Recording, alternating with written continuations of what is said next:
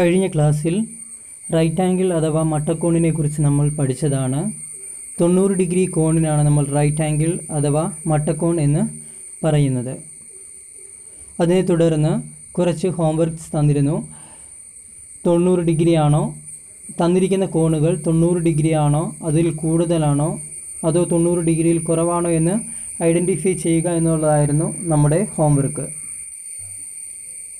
വരകൾ തമ്മിൽ ഇപ്പോൾ ഈ കാണുന്ന രണ്ട് വരകൾ തമ്മിൽ അകന്നിരിക്കുന്നത് നമുക്ക് മനസ്സിലാകുമല്ലോ. ഇതിൽ കൂടുതലകന്നാൽ അത് 90 ഡിഗ്രിയിൽ കൂടുതലാണ്.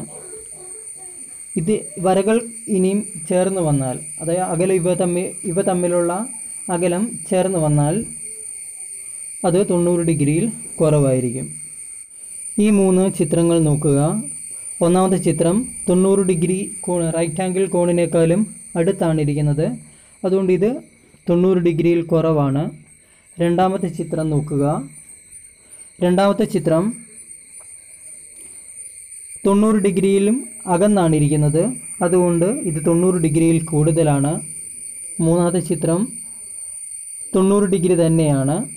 നാലാമത്തെ ചിത്രം 90 ഡിഗ്രിയിൽ കുറവാണ്. അഞ്ചാമത്തെ ചിത്രം 90 ഡിഗ്രിയാണ്. ആറാമത്തെ ചിത്രം 90 ഡിഗ്രിയിൽ കൂടുതലാണ്. അടുത്ത ചോദ്യം, ചുവടെ നൽകിയിരിക്കുന്ന കോണുകൾ അതായത് ആംഗിൾസ് അളന്നിട്ട് ആ ആംഗിളിൻ്റെ പേരും അതിൻ്റെ അളവും എഴുതാനാണ് പറഞ്ഞിരിക്കുന്നത്. ഒന്നാമത്തെ നോക്കാം. A B C, cone A B C ഒന്ന് അളന്ന് നോക്കാം. സെൻറ്ററിൽ ബി എന്നുള്ള പോയിന്റിൽ പ്രൊട്രാക്ടറിൻ്റെ സെൻറ്റർ പോയിന്റ് വയ്ക്കുന്നു. ഈ ലൈൻ ബി സി എന്നുള്ള ലൈനിൽ ചേർത്ത് വയ്ക്കുന്നു.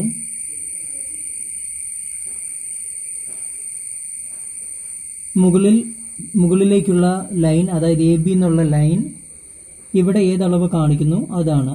ഇവിടെ 0 തൊട്ട് നോക്കിയാൽ 60 ആണ് കാണിക്കുന്നത്, അതുകൊണ്ട് ആംഗിൾ എ ബി സി 60 ഡിഗ്രിയാണ്. ഇനി നേരത്തെ പറഞ്ഞതുപോലെ ഇങ്ങനെ വെച്ചളന്നാലും അതേ അളവ് തന്നെ കിട്ടും. ബി എന്നുള്ള പോയിന്റിൽ സെന്റർ പോയിന്റ് വയ്ക്കുന്നു. എ ബി എന്നുള്ള ലൈൻ ചേർത്ത് വയ്ക്കുന്നു. അളന്ന് നോക്കുമ്പോൾ ഇവിടുന്ന് മുകളിലത്തെ അളവാണ് എടുക്കുന്നത്. 0 to 60 അളന്നു കഴിഞ്ഞാൽ അതേ അളവ് തന്നെ കിട്ടും, അതായത് 60 ഡിഗ്രി തന്നെ കിട്ടും. രണ്ടാമത്തെ ഒന്ന് ചെക്ക് ചെയ്യാം. ഡി എന്നുള്ള പോയിന്റിൽ ചേർത്ത് വയ്ക്കുന്നു.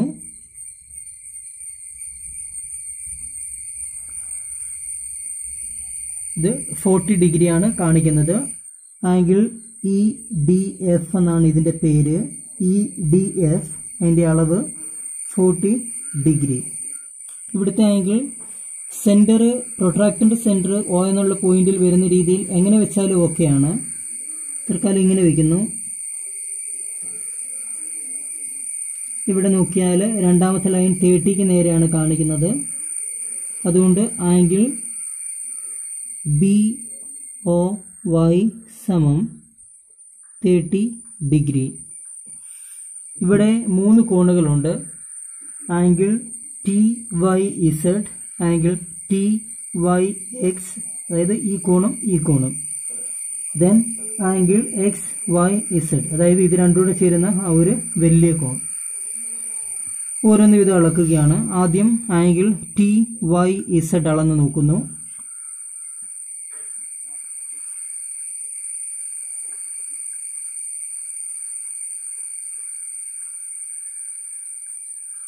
ഇത് രണ്ടാമത്തെ ലൈൻ 30ക്ക് നേരെയാണ് കാണിക്കുന്നത്. therefore angle T Y Z സമം 30 ഡിഗ്രി. രണ്ടാമത്തത്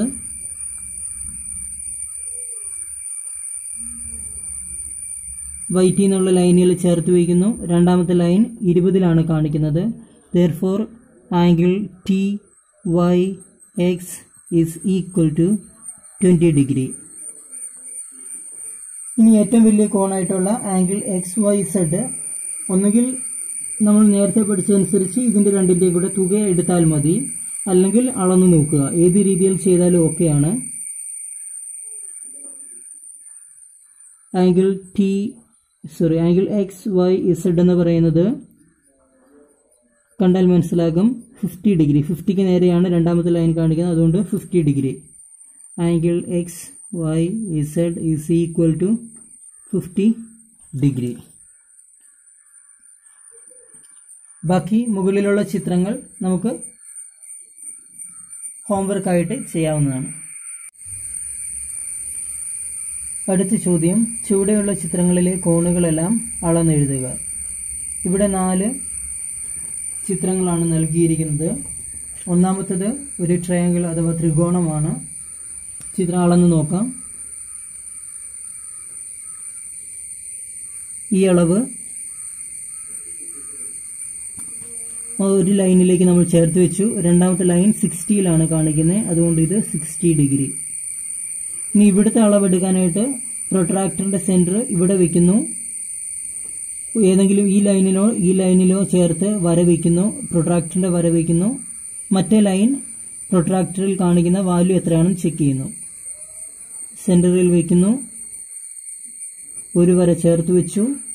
രണ്ടാമത്തെ വര 60യിലാണ് കാണിക്കുന്നത്, അതുകൊണ്ട് ഇത് 60 ഡിഗ്രി. മൂന്നാമതും ഈ പോയിന്റിൽ സെന്റർ വയ്ക്കുന്നു.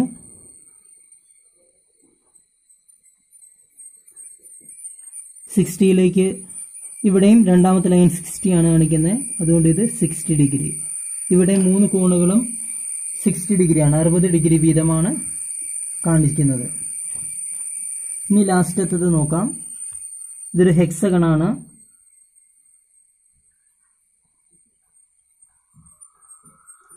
ഇവിടെ സെന്റർ പോയിന്റ് ഇവിടെ വെച്ചിരിക്കുന്നു.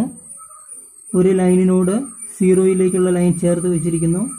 രണ്ടാമത്തെ ലൈൻ ഇവിടെ അളവെടുക്കുന്നത് ഈ ലൈനിൽ ചേർത്തുകൊണ്ട് ഇവിടുത്തെ 0 ആണ് എടുക്കുന്നത്. 0 തൊട്ട് ഇവിടെ വരുമ്പോൾ 120 ഡിഗ്രിയാണ് അളവ്, അതുകൊണ്ട് ഇതിൻ്റെ അളവ് 120 ഡിഗ്രി. രണ്ടാമത് ഈ പോയിന്റിൽ സെന്റർ വയ്ക്കുന്നു.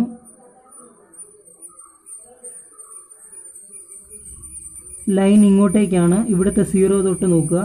0 തൊട്ട് ഇവിടെ കറങ്ങി വരുമ്പോൾ 120 ഡിഗ്രി, ഇതും 120 ഡിഗ്രിയാണ്. മൂന്നാമത്തത് നോക്കുന്നു.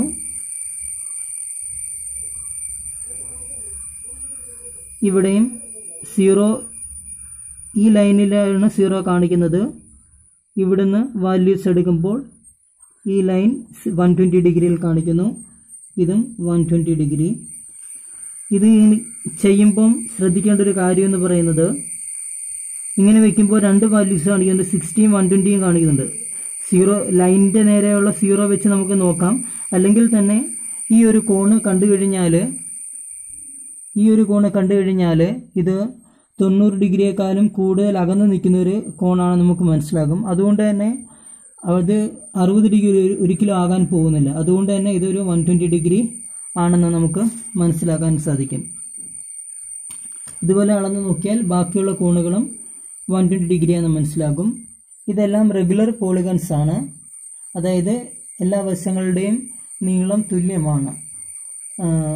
ഇത് regular triangle, square, regular pentagon and regular hexagon, സമഭുജ ത്രികോണം, സമചതുരം, സമപഞ്ചഭുജം, സമഷഡ്ഭുജം.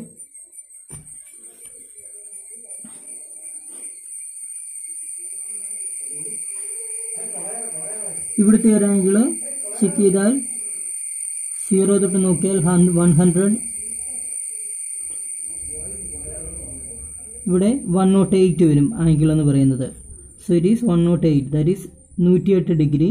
ബാക്കി ആംഗിൾസും അതേ അളവ് തന്നെയാണ് കാണിക്കുന്നത്. 108, 108. അതിൻ്റെ സ്ക്വയറിൻ്റെ അളവ് ചെക്ക് ചെയ്ത് നോക്കാം. സ്ക്വയറിൻ്റെ അളവ് 0 തൊട്ട് 90 ഡിഗ്രി, therefore it is 90 ഡിഗ്രിയാണ്. ഇവിടെ വെച്ച് നോക്കിയാലും ഇതേ അളവ് തന്നെയാണ് കിട്ടുന്നത്. ബാക്കി 3 വശത്തും 90 ഡിഗ്രി തന്നെയാണ് നമുക്ക് ലഭിക്കുന്നത്. അടുത്തതായി ചിത്രത്തിലേതുപോലെ ഒരു കോൺ വരയ്ക്കുന്നത് എങ്ങനെയെന്ന് നോക്കാം. ചിത്രത്തിൽ കോൺ ബി എ സി 40 ഡിഗ്രിയാണ്. ആദ്യം എ ബി വരയ്ക്കണം. പ്രത്യേകിച്ച് അളവൊന്നും പറയാത്തത് കൊണ്ട് ഏതളവിലായാലും കുഴപ്പമില്ല. ഒരു ലൈൻ വരയ്ക്കുന്നു, അതിന് എ ബി എന്ന് പേര് നൽകുന്നു. ഇനി തന്നേക്കുന്ന അനുസരിച്ച് എ എന്നുള്ള പോയിന്റിലാണ് 40 ഡിഗ്രി കോണുള്ളത്. അതുകൊണ്ട് എ എന്നുള്ള പോയിന്റിൽ പ്രൊട്രാക്ടർ വയ്ക്കുന്നു. അവിടെ 40 ഡിഗ്രി അളന്നെടുക്കുന്നു. 0 എന്നുള്ള പോയിന്റ് ഈ രണ്ടാമത്തെ ലെയറിലാണ്. അവിടെ നടക്കുന്നു 0, 10, 20, 30, 40. 40 എന്ന് പറയുന്നത് ഈ ഒരു പോയിന്റാണ്. അതിന് നേരെ ഒന്ന് മാർക്ക് ചെയ്യുന്നു.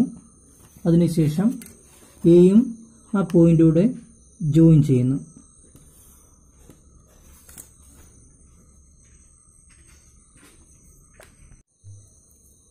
സി എന്നുള്ള പോയിന്റ് മാർക്ക് ചെയ്യുന്നു. ഇതൊരു 40 ഡിഗ്രി കോണാണ്.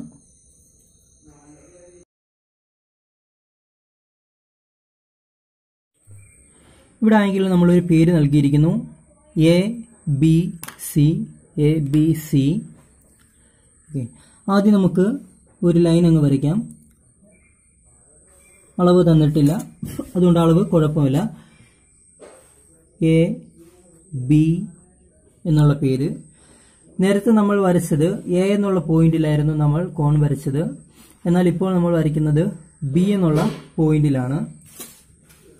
ബി എന്നുള്ള പോയിന്റ് വരയ്ക്കേണ്ടതുകൊണ്ട് ബി എന്നുള്ള പോയിന്റിൽ നമ്മൾ പ്രൊട്രാക്ടറിന്റെ സെന്റർ വയ്ക്കുന്നു. ഇനി 40 ഡിഗ്രിയാണ്. ഇവിടെ ആകുമ്പോൾ അളവെടുക്കുന്നത്, ഇവിടെ 0 വരുന്നത് മുകളിലെ ലെയർ വാല്യൂസിലാണ്. മുകളിൽ നിന്ന് അളന്നു തുടങ്ങുന്നു. 0, 10, 20, 30, 40. therefore 40 എന്നുള്ള പോയിന്റ് നമ്മൾ മാർക്ക് ചെയ്യുന്നു. ആ പോയിന്റിന് സി എന്നുള്ള പേര് കൊടുക്കുന്നു.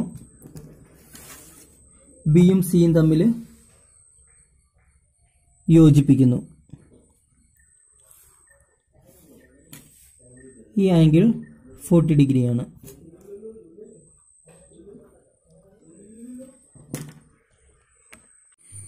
A rectangle has 4 angles. What is the degree measure of each? അതായത് ഒരു ചതുരത്തിൽ 4 കോണുകളുണ്ട്. ഓരോ കോണും എത്ര ഡിഗ്രി വീതമാണ്? ചതുരം നമുക്കറിയാം, ചേർന്നിരിക്കുന്ന 2 വശങ്ങൾ തമ്മിൽ പരസ്പരം പെർപെൻഡിക്കുലർ അഥവാ ലംബമാണ്. അതുകൊണ്ട് ലംബവശങ്ങൾ എപ്പോഴും 90 ഡിഗ്രിയാണ്. അതുകൊണ്ട് ഇതിന്റെ ആൻസർ എന്ന് പറയുന്നത് 90 degree. Draw a rectangle of length 5 cm and breadth 3 cm using a ruler and a protractor. വശങ്ങളുടെ നീളം 5 സെന്റിമീറ്ററും 3 സെന്റിമീറ്ററും ആയ ഒരു ചതുരം സ്കെയിലും കോൺമാപിനിയും ഉപയോഗിച്ച് വരയ്ക്കുക. ആദ്യം 5 സെന്റിമീറ്റർ നീളത്തിൽ ഒരു വര വരയ്ക്കണം. ആദ്യം വരയ്ക്കുന്ന 5 സെന്റിമീറ്റർ 3 സെന്റിമീറ്റർ ആകാം. തൽക്കാലം 5 സെന്റിമീറ്റർ തന്നെ എടുക്കുകയാണ്. തുടക്കം ഇവിടെയാണ്. ഇതാണ് 5 സെന്റിമീറ്റർ. ഇനി അവ തമ്മിലൊന്ന് ജോയിൻ ചെയ്ത് വരയ്ക്കുന്നു. ഓക്കെ, ഇപ്പോൾ 5 സെന്റിമീറ്റർ നീളമുള്ള ഒരു ലൈൻ നമുക്ക് ലഭിച്ചു. അതിന് നമ്മൾ എ ബി എന്നുള്ള പേര് നൽകുന്നു. ഇനിയും എ എന്നുള്ള പോയിന്റിലോ ബി എന്നുള്ള പോയിന്റിലോ 90 ഡിഗ്രി ആംഗിൾ, അതായത് 90 ഡിഗ്രി ലംബം വരയ്ക്കുക. 90 ഡിഗ്രി ആംഗിൾ എന്ന് പറയുന്ന പേരാണ് ലംബം എന്ന് അറിയാമല്ലോ, അല്ലെങ്കിൽ പെർപെൻഡിക്കുലർ. ഓക്കെ, 90 ഡിഗ്രി ഇവിടെ ഒന്ന് മാർക്ക് ചെയ്യുന്നു. ഇപ്പോൾ ബിയും ഈ പോയിന്റോട് ജോയിൻ ചെയ്ത് വരച്ചാൽ അതൊരു 90 ഡിഗ്രി വശമായിരിക്കും. എ ബിയോട് 90 ഡിഗ്രി ഉള്ളൊരു വശമായിരിക്കും അത്. ഇവിടെ നമുക്ക് പക്ഷെ 3 സെന്റിമീറ്റർ മതി. ഇങ്ങനെ വരയ്ക്കാനുള്ള സൗകര്യത്തിന് ഇവിടെ 5 സെന്റിമീറ്റർ ഒന്ന് ചേർത്ത് വെച്ചേക്കുന്നു. എന്നിട്ട് 1, 2, 3 ഈ മൂന്നാമത്തെ പോയിന്റ് ആണ് സി എന്നുള്ളത്. ഇവ തമ്മിൽ ജോയിൻ ചെയ്ത് വരയ്ക്കാം. ഇങ്ങനെ അല്ലെ, ഇനി ഇങ്ങനെ വരച്ചിട്ട് കൺഫ്യൂഷൻ ഉണ്ടെങ്കിൽ ബുക്കൊന്ന് തിരിച്ചു വെച്ചിട്ട് കറക്റ്റ് 0 തൊട്ട് തന്നെ നമുക്ക് അളന്നു തുടങ്ങാം. അതായത് ഈ പോയിന്റും ഈ പോയിന്റോട് ചേർത്ത് വയ്ക്കുന്നു. 3 എന്നുള്ള പോയിന്റിൽ വെച്ച് ഇതൊന്ന് വരയ്ക്കുന്നു. എ എന്നുള്ള പോയിന്റിൽ ഒരു ലംബം വരയ്ക്കണം. അതിന് എ എന്നുള്ള പോയിന്റിൽ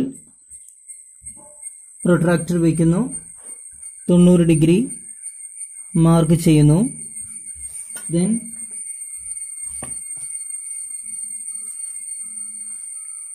ഇവ തമ്മിൽ ജോയിൻ ചെയ്ത് വരയ്ക്കാവുന്ന രീതിയിൽ സ്കെയിൽ വയ്ക്കുന്നു. 1, 2, 3 ഇത് മാർക്ക് ചെയ്യുന്നു. ഇവ തമ്മിൽ ജോയിൻ ചെയ്ത് വരയ്ക്കുന്നു. ഈ പോയിന്റാണ് ഡി എന്ന് പറയുന്നത്.